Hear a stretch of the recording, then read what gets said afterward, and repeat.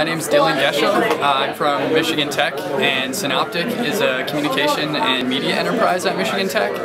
So what we do is we'll do commercial work for clients, which could be from graphic design work to promotional videos, even writing sometimes. So for example, this semester we have a couple of client projects that we're working on, one of which is the rail transportation program here. So what we're doing for them is we're making a promotional video that just sort of highlights the program and how it prepares students for going into the rail industry. CinOptic is a really great opportunity for humanities majors or any type of major to really learn how to work with clients to give them a product that ultimately fits their needs.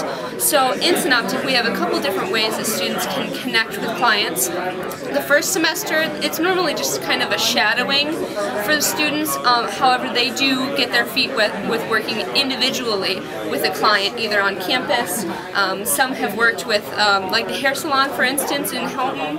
So that's a really great experience to start off with. The second and third semesters they'll go on to the bigger client projects as a team, and that will allow them to kind of figure out how to work together as a team to, again, work with the client. And then finally the fourth semester and beyond that they can work as a project manager or any type of CinOptic executive position.